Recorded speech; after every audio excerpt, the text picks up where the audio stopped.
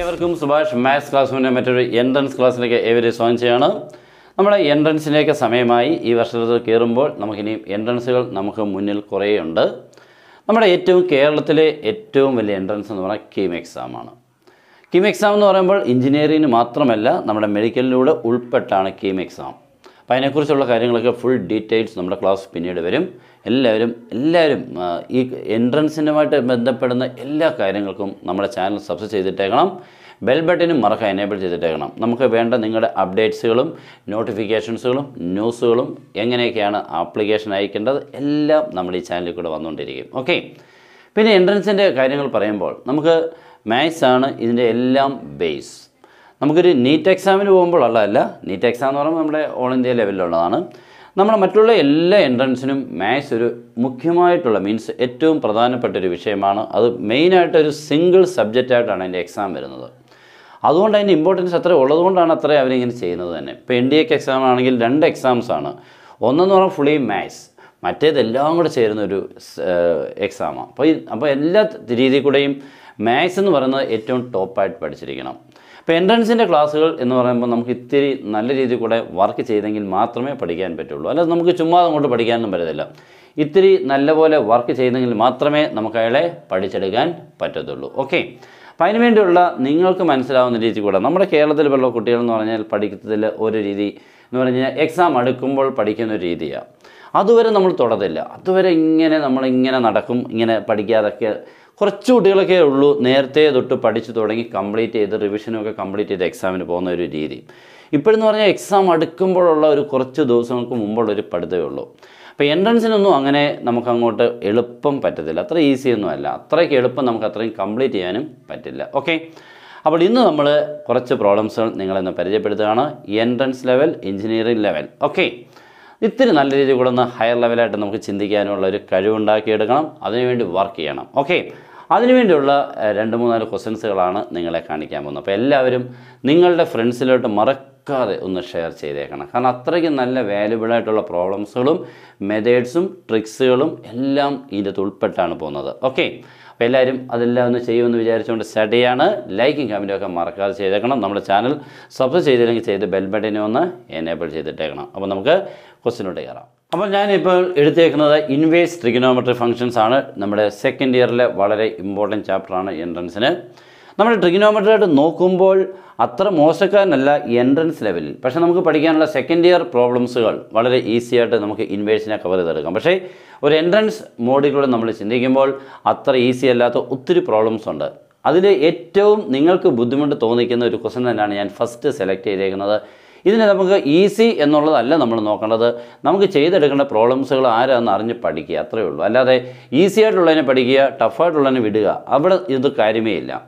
എക്സാമിന് വരുന്നതിനെ പഠിക്കുക, ദാറ്റ്സ് ഓൾ. ഓക്കെ, ഇവിടെ നോക്കി ഈ ക്വസ്റ്റ്യൻ തന്നെ നോക്കിക്കുക, ഡൊമൈനാണ്. ഡൊമൈനും റേഞ്ചും എന്നൊക്കെ കേൾക്കുമ്പോഴേ പിള്ളേർക്ക് വളരെ പേടിയായിട്ടുള്ള കാര്യമാണ്. സാധാരണ ഒരു പ്രോബ്ലം ചെയ്യാൻ നമുക്ക് അത്ര ബുദ്ധിമുട്ട് കാണത്തില്ല. പക്ഷേ ഡൊമൈന് റേഞ്ച് ഇത് കേൾക്കുമ്പോഴത്തേക്ക് വളരെ ബുദ്ധിമുട്ടാണ്. ഓക്കെ, അപ്പോൾ നമുക്ക് നല്ലൊരു ക്വസ്റ്റ്യൻ തന്നെയാണ് ഇപ്പോൾ ഞാനിവിടെ സെലക്ട് ചെയ്തേക്കുന്നത്. എല്ലാവരും നല്ലതുപോലെ ശ്രദ്ധിച്ചിരിക്കുക. ഓക്കെ, അപ്പോൾ ഇവിടെ നമുക്ക് നോക്കിക്കേ, domain of √3 cos inverse 4x - π. Okay, ഇതാണ് നമ്മുടെ ക്വസ്റ്റ്യൻ. അപ്പോൾ നമ്മുടെ ആൻസർ വരുമ്പോൾ നമ്മൾ ആദ്യം ചെയ്യേണ്ടത് ആ കോസ് ഇൻവേഴ്സിനുള്ളിൽ കിടക്കുന്ന ടേം കണ്ടല്ലോ, കോസ് ഇൻവേഴ്സ് 4x. എപ്പോഴും ഓർക്കണം, കോസ് ഇൻവേഴ്സിൽ വരുന്ന value lies in between -1 and +1. അവിടെ നിന്നാണ് സ്റ്റാർട്ട് ചെയ്യേണ്ടത്. ഇത്രയിനെ മാത്രം. ഓക്കെ, പിന്നാണ് റൂട്ടിനെ കുറിച്ച് കൺസിഡർ ചെയ്യാൻ പറ്റുള്ളൂ. ഹിയർ നമുക്ക് സ്റ്റാർട്ട് ചെയ്യുമ്പോൾ 4x lies in between -1 and +1. എപ്പോഴും ഓർത്തോണം, കോസ് ഇൻവേഴ്സിനുള്ളിൽ എത്ര വലിയ ടൈം വന്നാലും the lies in between -1 and +1. അവിടെ നമുക്ക് എക്സ് വേണമെന്നുണ്ടെങ്കിൽ dividing by 4, that is -1/4 less than or equal to x less than or equal to 1/4. Domain എന്ന് പറഞ്ഞാൽ എക്സിന് കൊടുക്കേണ്ട വാല്യൂവിനെ കണ്ടുപിടിക്കുക, അതാണ് ഡൊമൈൻ. ഓക്കെ, എക്സിന് ആയിരിക്കും the set of all possible values of X is called domain. Okay, അപ്പോൾ ഇവിടെ എക്സിനെ നമുക്ക് ഒരു രീതി കൂടെ കിട്ടി, ഇത്രയും മാത്രം. നമുക്കിനി ഫുൾ ശ്രദ്ധിക്കണം. അപ്പോൾ എക്സിൻ്റെ നമുക്ക് ഫസ്റ്റ് ഈ കേസിനെയും വെച്ചുകൊണ്ടും ഇനി ഫുൾ എടുത്തുകൊണ്ട് പിന്നെ എക്സിനെ കണ്ടുപിടിക്കണം. ഇത് രണ്ടും കൂടെ കമ്പൈൻ ചെയ്തുള്ള ഇൻ്റർസെക്ഷനാണ് നമ്മുടെ ആൻസറായിട്ട് വരാൻ പോകുന്നത്. ശ്രദ്ധിച്ചിരിക്കുക. നെക്സ്റ്റ് നമുക്ക് റൂട്ടിൻ്റെ ഒരു ക്വസ്റ്റ്യൻ വന്നാൽ നമുക്കറിയാം റൂട്ടിനുള്ളിൽ കിടക്കുന്ന full എക്സ്പ്രഷൻ്റെ value greater than or is equal to 0, that means positive അതായിരിക്കണം. ദാറ്റ് ഈസ് അപ്പോൾ ഓൾസോ എന്ന് എഴുതിക്കൊണ്ട് 3 cos inverse 4x minus pi greater than or equal to 0. ഇതാണ് നമ്മുടെ നെക്സ്റ്റ് സ്റ്റെപ്പ്. റൂട്ടിനുള്ളിൽ കിടക്കുന്ന full expression greater than or 0 means positive. അവിടുന്ന് pi അപ്പുറത്ത് പോകുമ്പോൾ that is 3 cos inverse 4x greater than or equal to pi or cos inverse 4x greater than or equal to pi by 3. ഇപ്പം നമുക്ക് പരിചയം ഉള്ള ഇതിനകത്തൊക്കെ ഇങ്ങനെ എത്തിപ്പെടുന്നില്ലേ, പൈ ബൈ 3 ഒക്കെ കേട്ടുള്ള റേഡിയന 60 ഡിഗ്രി ഉണ്ടോ. That is cos inverse 4x greater than or equal to pi by 3 implies 4x greater than or equal to cos pi by 3. cos pi by 3 എന്ന് പറഞ്ഞുകൊണ്ടല്ലോ cos inverse അപ്പുറത്ത് ചെല്ലുമ്പോൾ എന്താവും cos pi by 3. cos pi by 3 is cos 60. What is cos 60? 1/2. Okay, that is implies 4x greater than or equal to 1/2 or x greater than or equal to 1/8. Okay, അപ്പോൾ നമുക്ക് കിട്ടി എന്താണ് x greater than or equal എത്ര എന്നൂടെ കിട്ടി 1/8 എന്ന് കിട്ടി. ഇപ്പം നേരത്തെ കിട്ടിയായിരുന്നു എക്സിൻ്റെ വാല്യൂ -1/4 +1/4 ഇടയ്ക്കായിരിക്കണം. അപ്പോൾ തന്നെ ഇങ്ങനെ അപ്പോൾ നമുക്ക് നമ്പർ ലൈൻ വരയ്ക്കുവാണെങ്കിൽ ഇതിൻ്റെ ഏകദേശം ഇവിടെയാണ് -1/4 എന്ന് വിചാരിക്കുക, ഇവിടെയാണ് +1/4 എന്ന് വിചാരിക്കുക. ഓക്കെ, അപ്പോൾ ഇവിടെ ഇപ്പോൾ നമുക്ക് ആദ്യം കിട്ടിയത് ഇത്രയായിരുന്നു, ഇത്രയും ഫുൾ. ഓക്കെ, രണ്ടാമത് കിട്ടിയത് എക്സിൻ്റെ വാല്യൂ 1/8 മേളിൽ, അപ്പോൾ ഏകദേശം 1/8 ഇതിന് നടുക്ക് വരും കേട്ടോ. ഇവിടെ നടുക്കെന്ന് പറഞ്ഞാൽ ഇച്ചിരി റൈറ്റിലോട്ട് വരും, ഇടയ്ക്ക് വരും ആര് 1/8.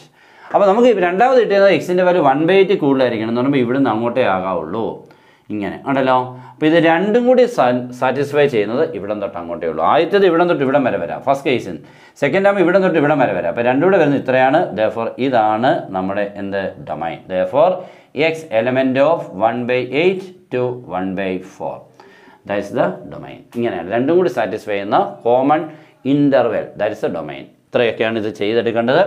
ഇതൊക്കെ ഇങ്ങനത്തെ ഒരു ക്വസ്റ്റ്യൻ, ഇങ്ങനെ കുറേ പ്രോബ്ലംസുകൾ നമ്മൾ പ്രാക്ടീസ് ചെയ്യണം എന്ന് പറഞ്ഞുകൊണ്ട് ഈ ചാപ്റ്റർ മാത്രം പഠിച്ചാൽ മതിയോ? അല്ല, ഇതേപോലത്തെ ഇഷ്ടംപോലെ ചാപ്റ്റേഴ്സ് പഠിക്കാനുണ്ട്. ഞാനൊന്ന് ചെയ്ത് കാണിച്ചു തന്നുള്ളൂ. നമുക്ക് അടുത്ത ക്വസ്റ്റ്യനോട് പോകാം.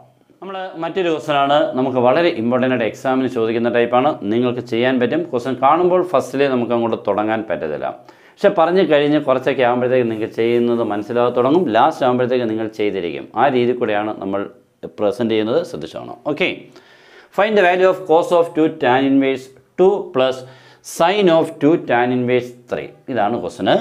അപ്പോൾ നമ്മൾ ആദ്യം ചെയ്യേണ്ടത് ആ tan inverse 2 ഇതൊക്കെ ഉണ്ട്, 2 എന്ന് കിടക്കുന്നുണ്ട്. ഈ 2 ഒക്കെ വളരെ ഇമ്പോർട്ടൻ്റ് ആണ് കേട്ടോ. 4 ഒക്കെ ഇവിടെ വന്നാൽ ചെയ്യാനും പാടാം. അപ്പോൾ ഈ 2-നൊക്കെ വളരെ ഇമ്പോർട്ടൻസ് ഉണ്ട് എന്നർത്ഥം. അപ്പോൾ ഇവിടെ നമ്മൾ ചെയ്യുമ്പോൾ tan inverse 2 എന്നുള്ളതിനെ നമ്മൾ ആൽഫ എന്ന് എടുക്കണം. ഓക്കെ, അവിടെ നിന്ന് 2 ഈക്വൽ ടു നമ്മൾ tan inverse അപ്പുറത്ത് ചെല്ലുമ്പോൾ എന്താവും tan ആൽഫ. തിരിച്ച് വായിച്ചാൽ tan alpha is equal to 2. രണ്ടാമത്തെ അതുപോലെ tan inverse 3 can be taken as beta. Therefore this 3 equal to tan beta. Okay ആണല്ലോ, tan ഇൻവേഴ്സ് അപ്പുറത്ത് ചെയ്യുന്നു. Then given question becomes cos of 2 alpha plus sine of 2 beta. tan inverse 2 ആൽഫയാണ്, tan inverse 3 ബീറ്റയാണ്. അപ്പോൾ ഇത് 2 alpha, അതെന്താണ് 2 beta. Cos 2 alpha plus sine 2 beta എന്നാണ്. നമുക്കിനി ഇതിൻ്റെ ഫോർമുലാസുകൾ വളരെ ഇമ്പോർട്ടൻ്റ് ആണ്. നിങ്ങൾക്കൊന്നും അത്ര പരിചയമില്ല, കാരണം ഇതൊന്നും കൂടുതലായിട്ടൊന്നും ഡീപ്പായിട്ടൊന്നും പഠിച്ചിട്ടേ ഇല്ല. Cos 2 ആൽഫയുടെയും sign 2 ബീറ്റയുടെയൊക്കെ വാല്യൂസുകൾ in terms of ടാനിലുണ്ട്. Okay, cos 2 alpha is 1 minus tan squared alpha divided by 1 plus tan squared alpha plus sin 2 beta in terms of tan can be written as 2 tan beta divided by 1 plus tan square beta. ഇതൊക്കെയാണ് values. Okay, next 1 minus tan square alpha. What is tan alpha 2. Then tan square alpha is 4 divided by 1 plus tan square alpha എന്ന് പറയുമ്പോൾ 1 plus 4 plus right side വരുമ്പോൾ 2 into what is tan beta 3. That is 2 into 3 by 1 plus 3 square. Tan beta is 3, then tan square beta is 3 squared. That is equal to 1 minus 4 minus 3 by 5 plus ഇവിടെ വരുമ്പോൾ 6 divided by 10. That is minus 3 by 5 plus cut ചെയ്യുമ്പോൾ that's also 3 by 5 cancel ആയി. Answer is 0. Okay, നല്ല ക്വസ്റ്റ്യനാണ്, നല്ല ആൻസറാണ്. ചെയ്യാനൊക്കെ ഇപ്പോൾ എളുപ്പമാണെന്ന് മനസ്സിലായി. ഇതൊക്കെ ഇങ്ങനെ കുറേ പ്രോബ്ലംസുകളാണ്. ക്വസ്റ്റ്യൻ നമുക്ക് ഫസ്റ്റിലെ അങ്ങോട്ട് കാണുമ്പോൾ ഒന്നും മനസ്സിലാകത്തില്ല.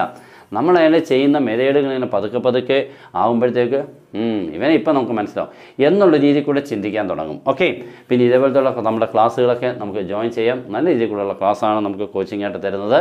ഏറ്റവും നല്ല രീതിയിൽ കൂടെ മാക്സിമം മെറ്റീരിയൽസ് എന്നാണ് നമ്മുടെ ക്ലാസ്സുകൾ പോകുന്നത്. ഓക്കെ, അതിനുവേണ്ടി നമ്മുടെ നമ്പർ 9846708543 കോൾ ചെയ്തോ വാട്സപ്പിൽ മെസ്സേജ് അയച്ചോ ജോയിൻ ചെയ്യാം.